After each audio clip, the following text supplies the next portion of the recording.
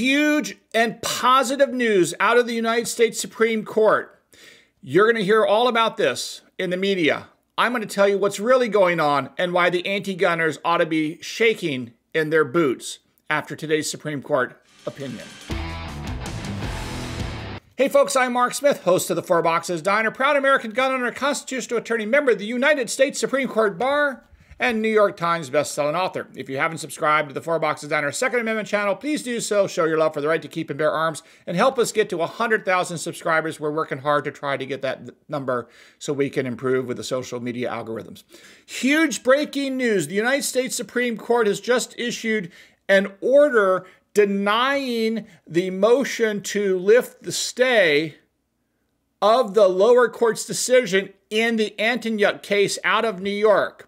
Specifically, the Supreme Court was asked by the Second Amendment plaintiffs to lift the stay that the Second Circuit Court of Appeals had entered, preventing the lower court decisions in our favor that had essentially declared most of the new anti-gun laws by New York State enacted in July of 2022 to be unconstitutional under the Second Amendment, and that most of them should not go into effect.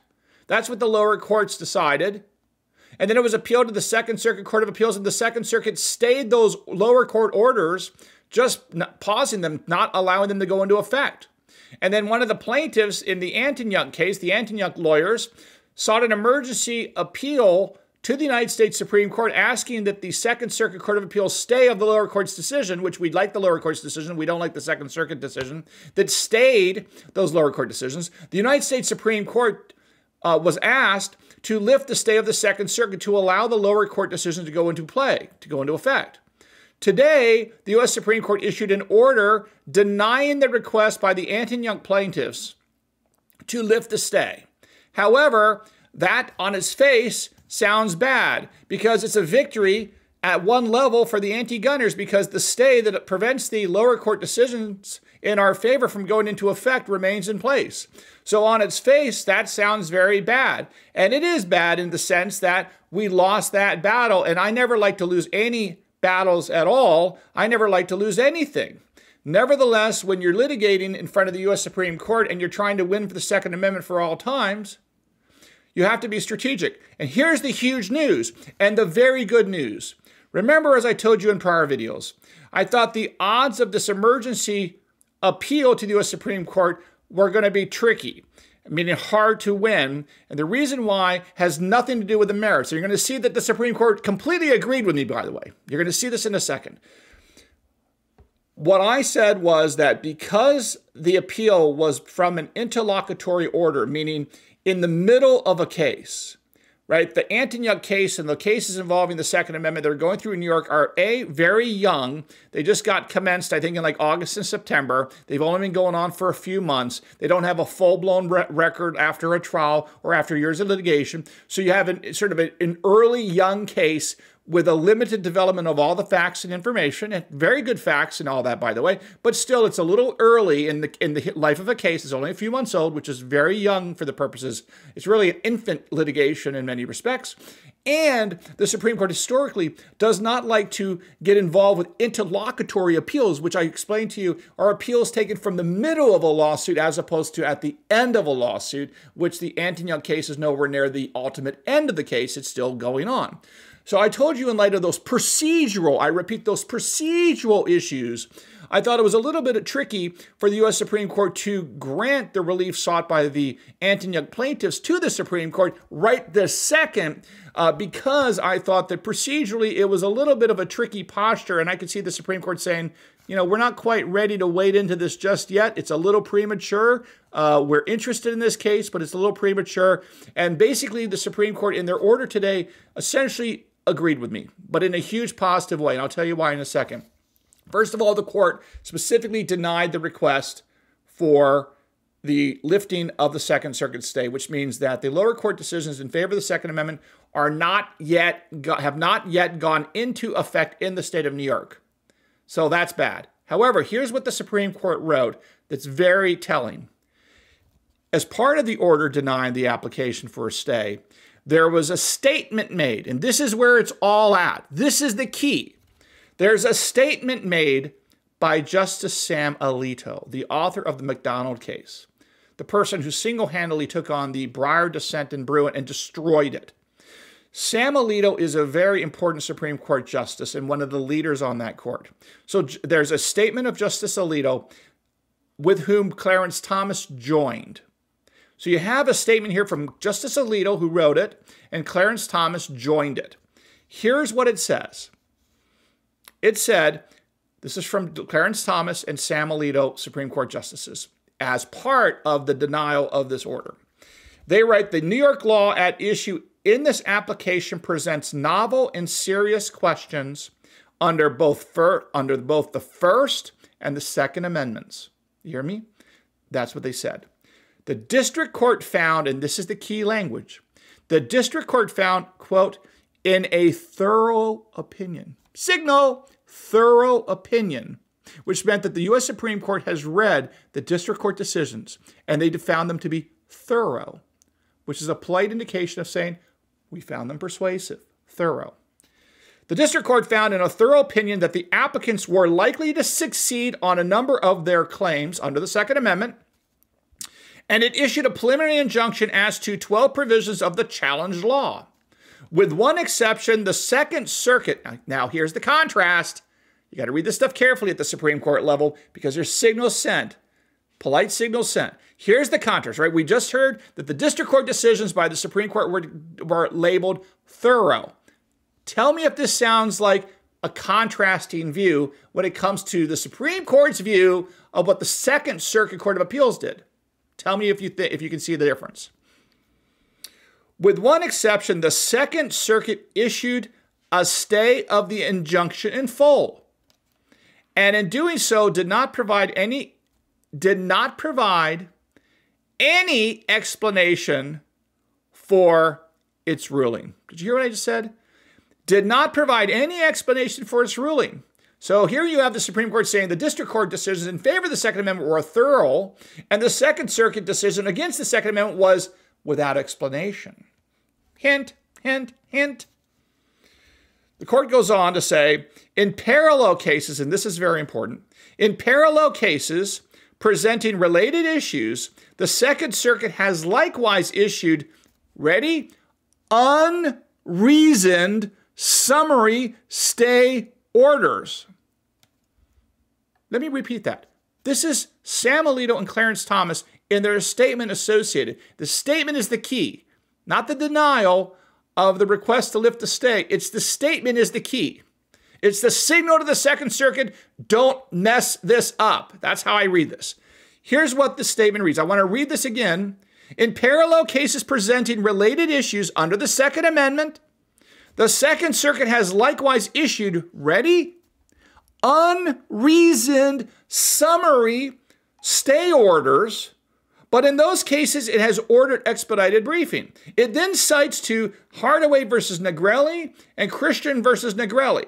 The reason why those are significant is those cases were not before the United States Supreme Court on this matter. And yet the U.S. Supreme Court knows about those cases, which tells us that the U.S. Supreme Court, as I told you they would, that the U.S. Supreme Court is actually watching what's going on in Second Amendment litigation in America because they are paying attention to the fact that cases involving the Second Amendment that are not even before the Supreme Court right now, it shows that the Supreme Court is aware of these other cases that are not before the Supreme Court, and yet they know about them. Do you know how many cases there are in America? There's tens and tens of thousands of cases in America, and yet the Supreme Court is aware of these cases specifically. Do you think that's a coincidence? No, it's not. It's because the Supreme Court's paying attention. But it gets better for us. It gets better for us. Let me continue. The Thomas Alito and the Thomas Alito statement is important because this is a signal to all the lower courts in America where their head is at. And if you're smart, you read between the lines because they're going to be very polite to you. They don't call you an idiot. Right? The Supreme Court doesn't do that. They don't do that. Okay? It's not a cable news appearance. They're very precise and polite, but they send messages in a subtle way that if you're a federal judge, smart enough, you pick up on it. Okay? Here's what they continue on to say, and this is very important as well. The Alito-Thomas statement says, I understand the court's denial today to reflect respect for the Second Circuit's procedures in managing its own docket.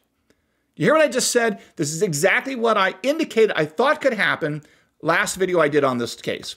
This is what Thomas and Alito write. I understand the court's denial today to reflect respect for the Second Circuit's procedures. Hear me? Procedures in managing its own docket. Basically, what they're saying is we're going to let them make this decision for the moment because we're going to let them go through the process. But the question is, does the Supreme Court have a view on the merits? Well, it continues on. Here's what they say.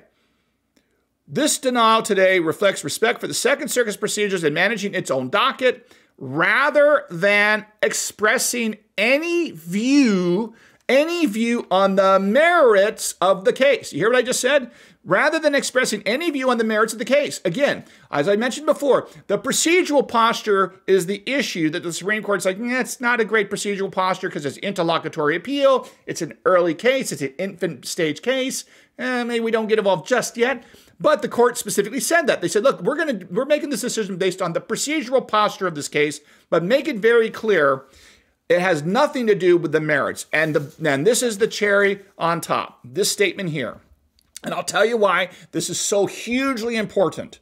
Not just for the cases involving Anton Young, the Negrelli cases, all the stuff out in Europe. It's important for all Second Amendment litigation in America. And this is where courts should take heed. This is what Alito and Thomas signal right in their opinion. Applicants, which is the Second Amendment plaintiffs, applicants should not be deterred. Applicants should not be deterred by today's order from again seeking relief if the Second Circuit does not, within a reasonable time, provide an explanation for its stay order or expedite consideration of the appeal. Did you hear what I just said? The U.S. Supreme Court is telling the plaintiffs, the anti-nuke plaintiffs, and other Second Amendment plaintiffs, applicants should not be deterred by today's order. They're basically saying that, look, don't be deterred, don't get turned off, don't get depressed, don't get upset with today's ruling. This is a procedural ruling that's temporary. We hope the Second Circuit's going to get this right, but if they don't be deterred by today's order from, again, seeking relief. That's a sign. And again, the other critical thing, and I'll leave you with this, is this phrase, within a reasonable time. If you remember the Nysurpa versus Bruin case, they made a reference to speed. They said that, while licensing permits and stuff like this, they're fine, but it can be abused. And if things cost too much money or it takes too long, well, we're not going to be happy with that. And that may very well violate the Second Amendment. That's what they said. They're talking about speed. Now, here you have in the statement by Alito and Thomas, another reference to speed, right? Applicants should not be deterred by today's order from, again, seeking relief if the Second Circuit does not, quote, within a reasonable time, close quote, within a reasonable time. Now, that is important historically, and I'll tell you why.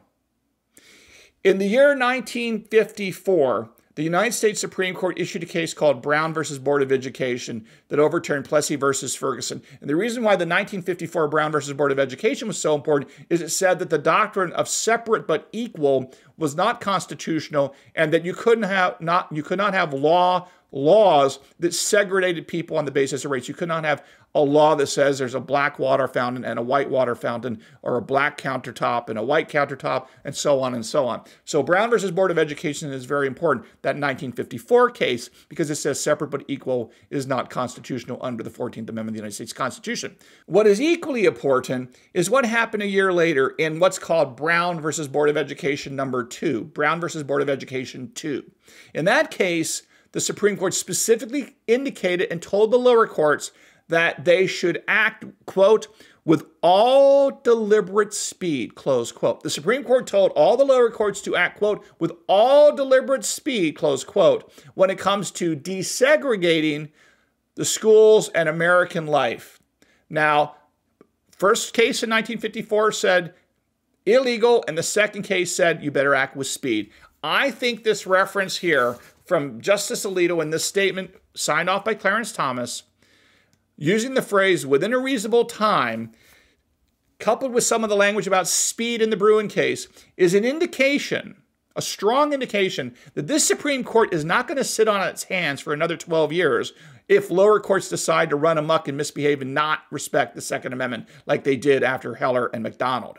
This is a sign that the Supreme Court is paying attention, because we know they're paying attention because they talk about cases that are not even before it, right? Why would they even know about these cases unless they're paying attention to the Second Amendment litigation in America right now? And why are they talking about speed if they don't intend to act forthwith if, and this is the big if, lower courts screw this up? So I think this is a major signal to all the courts in the United States, in particular the Second Circuit Court of Appeals in New York, that you better get this right. And the Supreme Court has already indicated that those very powerful pro-Second Amendment decisions by the lower courts are, as not my language, the Supreme Court's language, were thorough. In contrast to the Second Circuit's stay order, which the Supreme Court referred to as unreasoned. Now, would you want to be the judge that writes the thorough opinion according to the Supreme Court, or do you want to be the judges that write an opinion that is unreasoned summary? I think we know what grade we'd like to get and which one we want the Supreme Court. I think we want to be the thorough guy and not the unreasoned summary person.